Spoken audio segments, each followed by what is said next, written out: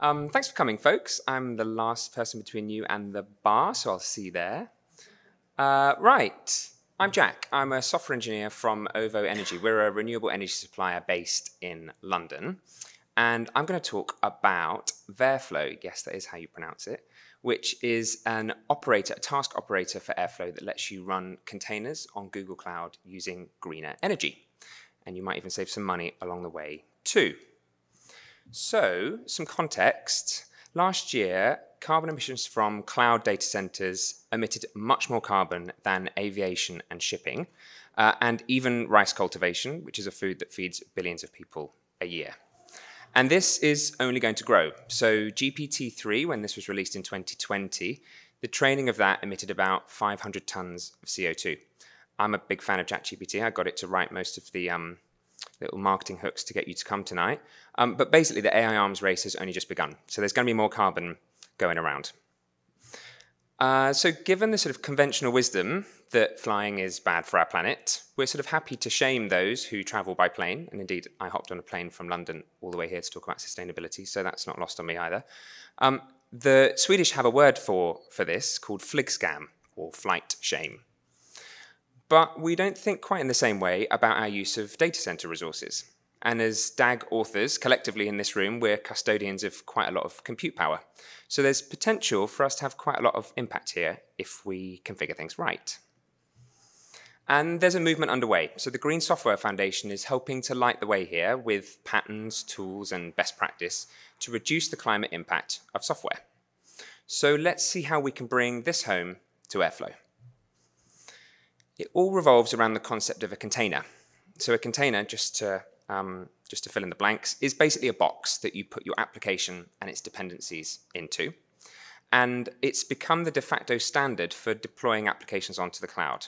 And the main reason why is because you build a container once, and then you can run it anywhere. So if you send me the link to a container, I can run it on my laptop, or I can run it on a virtual machine in the cloud somewhere, or perhaps a cluster of machines. Or I can use some sort of auto-scaling mechanism that means that it grows and contracts as my number of containers needs to. And clusters are great because you get resilience as well in case one of them goes down. And this is different, right, to sending me a Python file, because if you send me a file, I need to make sure I've got the dependencies loaded, and maybe that conflicts with something else. So containers are great, by the way.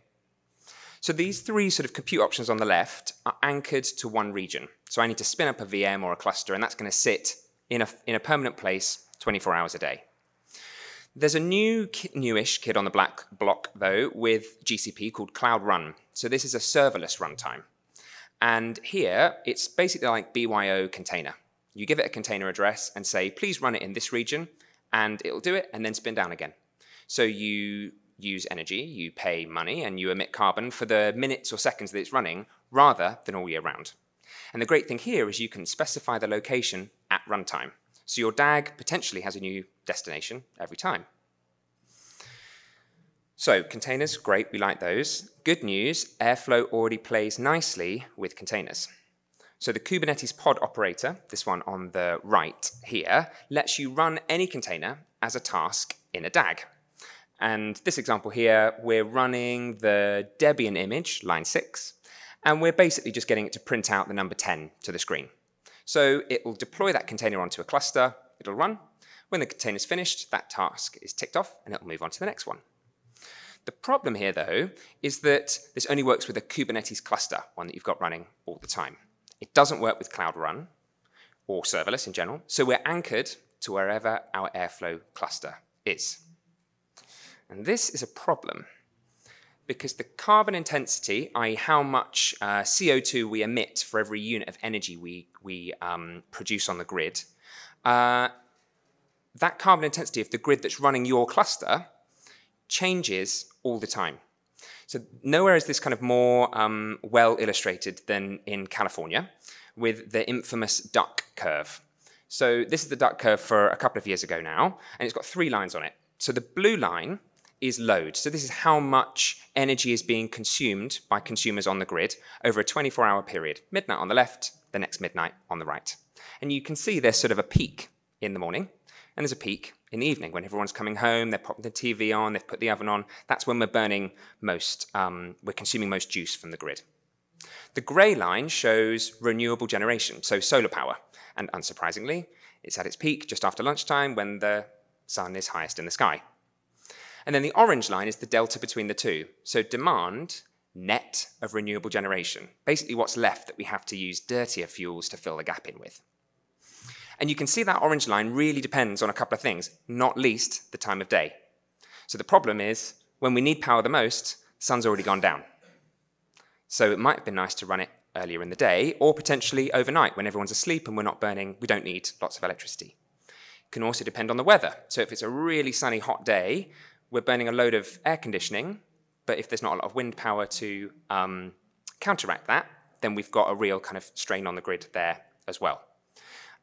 It's seasonal as well, so in the winter we're going to have much less sun, but when it's winter in one part of the world, it's summer in the other. So it might make sense to be able to move our load to where the grid is greenest, where there's that most renewable power. So the long and short of it is, looking at this graph, all those DAGs you're running at 7 a.m, so that everything's ready before you get into the office, and 7 p.m. when you're closing up for the day, they're filthy.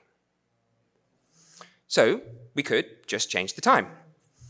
The problem with that, though, is if your cluster's anything like mine, you've got all of your tasks just lined up perfectly so that dashboard is ready for the boss for that sales meeting at 9 a.m. Probably not viable if you've got thousands of tasks. Yeah, I'm seeing some nods. This is going to work. So let's not change the time. Let's change the place. So VertFlow is an operator for airflow that lets you run a container, just like on that Kubernetes pod operator, but anywhere in the world, and it will run it in the greenest region right now. So it does this courtesy of some data from these folks at Electricity Maps. So these guys provide a real-time API for carbon intensity of different regions across the planet. So we hook into that and say, tell me where the greenest region is, please. And then we deploy the job to that region. So, should we have a demo? Okay. Right, wish me luck. Do you want to play a game? Or should we do a hello world? Game? Great. It's not going to work, but let's try it anyway. So, who's heard of the birthday paradox? Yes, okay. So the birthday paradox says that if you've got at least 23 people in a room, which unfortunately we don't, then the chance of at least two people in that room sharing a birthday goes above 50%. So it's more likely than not that there's two people in a room with the same birthday, which you wouldn't expect with 23 people, but maths and stuff. So should we find out if we've got any matches in this room? Yes. Okay. Audience participation time. Whip your phone out, scan this barcode, tell me when your birthday is. If you don't feel comfortable sharing it, just make it up, doesn't matter. I'll delete all the data at the end. It's a safe space, don't worry. So you should get a Google form. Okay, promising sign. Music, please.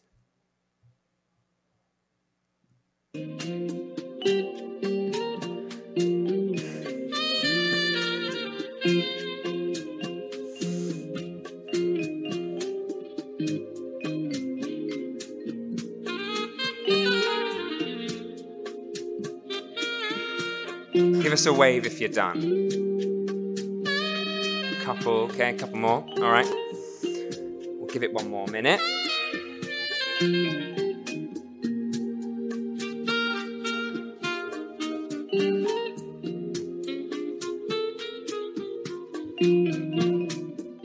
Okay, great. Graceful fade out there. Right. We're going to run a DAG. I wrote some very, very, very budget pandas this afternoon to take all this data from Google Forms and hopefully find a match. So if it works, it'll be a miracle. So I've written a DAG. Let's have a look. Birthday paradox. Yeah. Okay. It's super simple. It's just got one task. And the code is really, really short. So it just uses that VertFlow operator, a bit like the Kubernetes pod operator, and says, please run my image, my container that I prepared earlier on. So let's give it a run and find out where it ends up.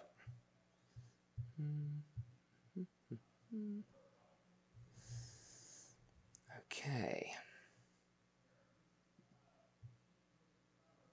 Logs.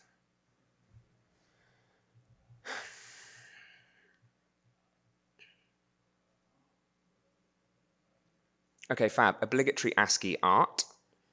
There. Substance. Right, okay, so it's finding the greenest region for the job, and it's decided, should we zoom in? Is that better? Yeah, let's make it really big. It's decided it's going to run it in Montreal, where the carbon intensity right now is 29 grams for every kilowatt hour of energy produced, which is a whole 77 grams less than Toronto right now. So it's only down the road. That's a pretty big difference. So it started that job for me, and hopefully it should be finished shortly. Let's see. Zoom out again. Make this a bit easier to read. Yep.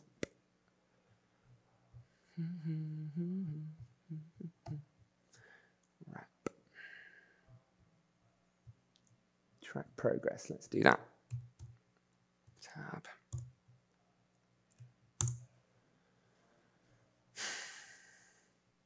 Okay, here's my job, running North America East 1, so it sent it somewhere green. Let's have a look in the logs and see if we've got a winner.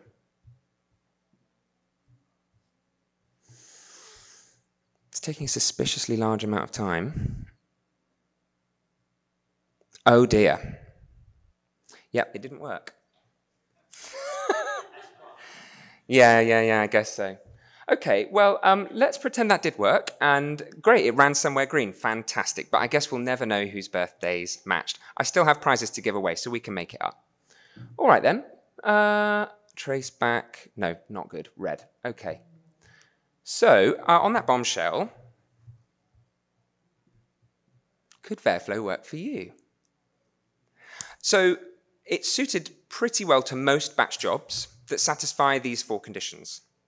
So your task needs to be in a container, or readily containerizable, if that's a word, and putting Python jobs into containers isn't hard work.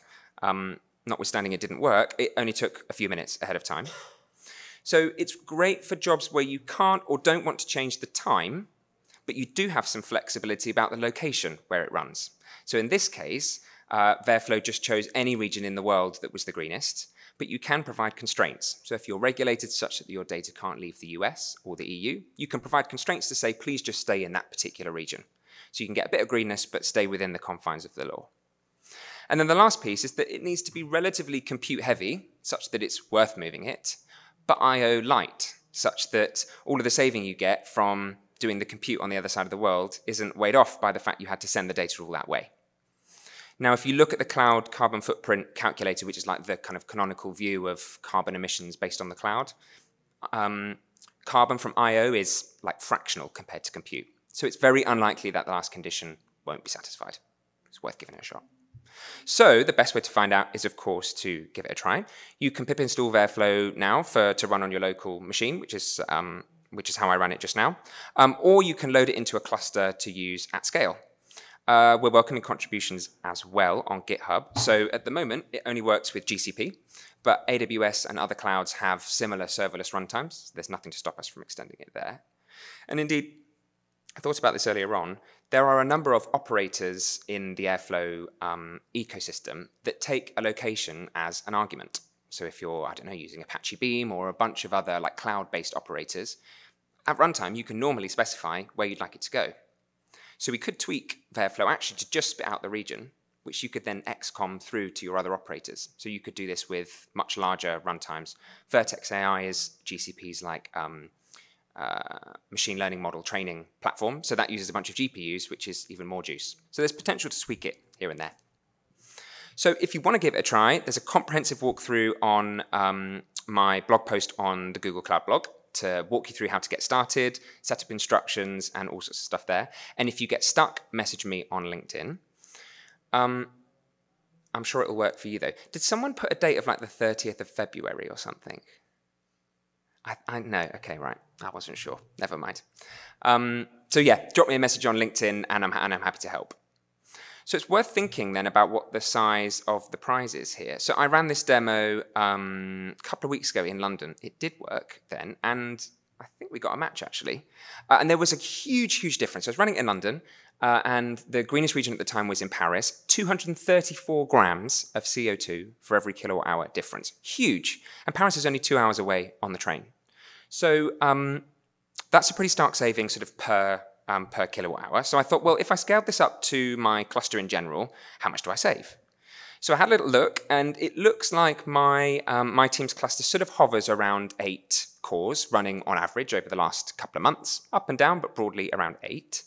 So that's nearly 200 kilowatt hours of electricity used in a year. That's not inconsequential amount of juice. So if I multiply the two numbers together, I save about nearly 45 kilos by doing a quick find and replace in my repo to change one operator for another. It doesn't sound like a lot, but the journey from London to Paris, round trip, is 22 kilos. So I've earned a holiday for me and a friend. So, in fact, my flig scam is feeling better already. Thank you very much. Any questions?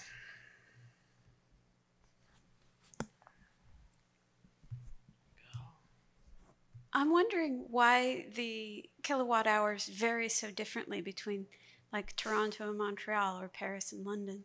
Do you have any insight? Yeah, it's based on what we call the fuel mix. So it's the different